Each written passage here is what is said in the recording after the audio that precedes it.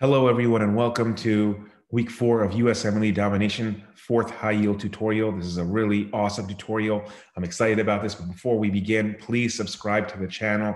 Let this information and free knowledge go viral. We want everyone around the world to benefit and ace the Usmle examination.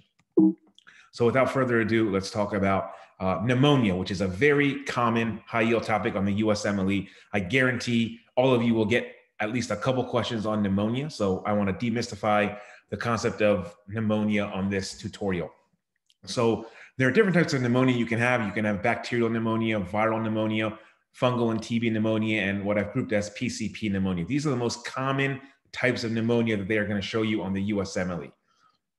Now, in terms of bacterial pneumonia, what you're going to see is you're going to see areas of lobar consolidation or opacity. So on this frontal and lateral radiograph of the chest, you see this area of focal opacity within the right lower lobe.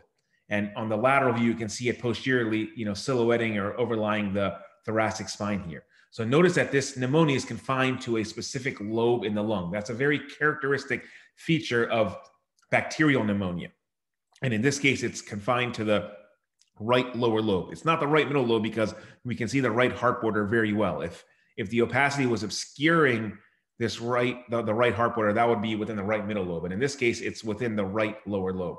Again, very characteristic finding of bacterial pneumonia. Typically, these patients will present with fever, cough, maybe pleuritic chest pain, and productive sputum. That's another key finding in bacterial pneumonia. Fever and a productive sputum. Now, in contrast, this is viral pneumonia. Notice that this person has an endotracheal tube here, but in viral pneumonia, you get interstitial opacities and multifocal airspace opacity. So you can see these linear areas of opacity. This is inflammation coursing along the alveolar walls of the interstitium. And then you get this focal opacity there, focal opacity here along the periphery of the lung around the base, opacity there, opacity there. So you have these multifocal airspace opacities with interstitial opacities as well. That's a very nice example of what viral pneumonia would look like. Something like adenovirus, RSV, influenza. This is what those type of pneumonias would look like. And these have more of an indolent course. So there may be a low-grade fever. They may have a cough. Usually the sputum is not non-productive, so you won't get productive sputum as we do in bacterial pneumonia. But again, this is sort of an indolent course with more of a low-grade fever and a sputum that's non-productive. And the lung is made up of, the fundamental component of the lung is made up of a secondary pulmonary lobule, which is you're seeing here in this cartoon. Centrally, you have a centrilobular bronchiole and artery, and the interlobular, the septum here contains the pulmonary vein. And this is where the alveolar walls and the inflammation in viral pneumonia courses across to involve multiple lobes of the lung. And here you can see a CT examination where you have this, this dense linear line is the interlobular septum, okay?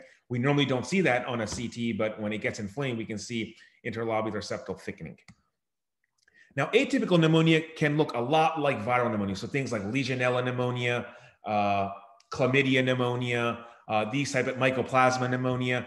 This can also appear on the Usmle. In fact, I got a question on Legionella pneumonia, which is why I'm showing it here. We have a tracheostomy tube here, left side of central venous catheter and an enteric catheter. But the findings I want to show you are areas of interstitial, linear lines, which we see here centrally. And then we have, multifocal opacities here along the periphery of the right lung and even a little bit to a lesser degree on the left lung. So the fact that we have multifocal opacities involving multiple lobes, interstitial thickening, interstitial opacities, these linear opacities centrally, that's all typical for either viral pneumonia or atypical pneumonia. The thing with Legionella pneumonia is that this can be rapidly progressive.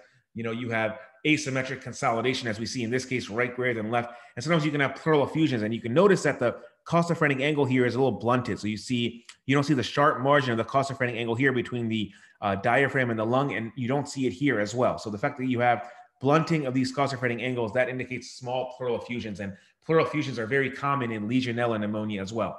Remember that this type of pneumonia is a risk factor is being around aquatic environments, right? You inhale this through water droplets, right? And the clinical vignette may have evidence of bradycardia and diarrhea.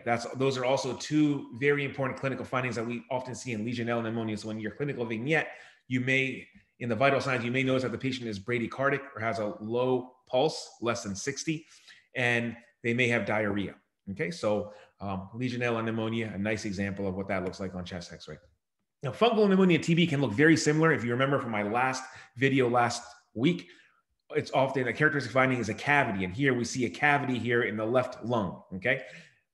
Fungal pneumonia can also present with cavities. So TB, fungal pneumonia, and actually even squamous cell carcinoma, cancer in the lung can result in a cavity or cavitary lesion where there's this lucency with peripheral rim of hyperdensity, okay?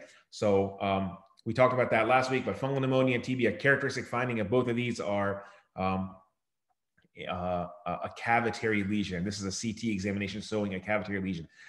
Patients here can present also with, a fever. Typically, these patients will be immunocompromised. Okay, so that's another important key risk factor for patients on steroids or immunocompromised state, having a transplant. Those are the patients that are likely to present with fungal or TB pneumonia. And finally, PCP pneumonia, which is often seen in HIV patients with AIDS or CD4 counts of less than 200, you typically get widespread diffuse multifocal opacity. So notice here we have, widespread opacities, focal widespread opacities involving nearly every lobe of the lung, in this case of PCP pneumonia. It's also described as ground glass opacities. This is what a typical chest x-ray would look like for someone that had PCP pneumonia, okay? So in summary, I want to summarize these for USMLE must-know points. So in bacterial pneumonia, think about a fever, cough, and a productive sputum. That's the key, a productive sputum. And typically it'll have lobar consolidation. Consolidation confined to one lobe of the lung. Now, you can also have bronchopneumonia that's bacterial that involves multiple lobes of the lungs, but a characteristic finding really is for the consolidation to involve one lobe of the lung. And that's what they're likely to show you on the USMLE. Viral pneumonia or atypical pneumonia is typically has an indolent course, typically known as like walking pneumonia. You may have upper respiratory symptoms like, a runny nose, a sore throat. The sputum is going to be non-productive, and you're looking for interstitial opacities, patchy, multifocal opacities. Viral pneumonia almost never involves just one lobe of the lung. That's a key feature that can help differentiate viral and bacterial. And often, if you can read the chest x-ray very well, you may not even have to pay attention to all the vignettes in the clinical vignette that they present to you, okay?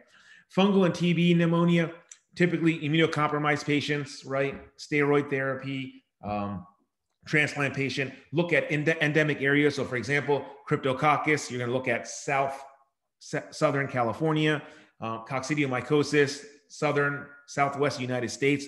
Look for those clues in the vignette. And typically that cavitary lesion is gonna be very characteristic for fungal or TB pneumonia, okay? And then PCP pneumonia, or now better known as pneumocystis jirovecii. I'm not sure if I pronounced that right, but typically an HIV positive patient with CD4 count less than 200, fever, cough, non-productive sputum, diffuse bilateral widespread opacities. Okay, that's what you're looking for on the chest x-ray. Now, if they ask you on the USMLE, and I got this question on my USMLE, a patient with HIV count for less than 200 CD4 count, what's the most likely causative organism for the pneumonia? The answer is strep pneumonia, not PCP, right? So because strep pneumonia is just way more common than PCP pneumonia, even in an HIV patient that has a CD4 count of less than 200. However, if they show you, CD4 count less than 200, fever, cough, non-productive sputum with diffuse widespread opacities in the lungs bilaterally, it's likely going to be PCP pneumonia. I hope that was helpful. We're going to do another high yield topic next week. Please subscribe. Please share this content. There's no reason why all of you can't get a 90th percentile on the USMLE. Thank you so much for your attention.